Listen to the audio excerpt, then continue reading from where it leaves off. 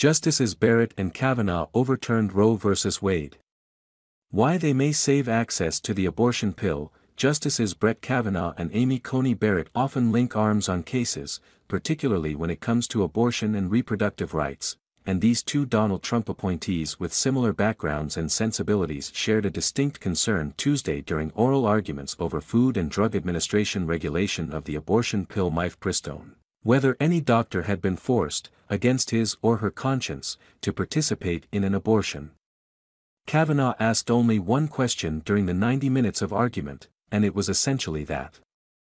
Barrett was more active, but her queries appeared animated by the same concern for doctors who would have religious or moral objections to abortion. Just to confirm on the standing issue, under federal law, no doctors can be forced against their consciences to perform or assist in an abortion, correct? Kavanaugh asked Solicitor General Elizabeth Prelogar, arguing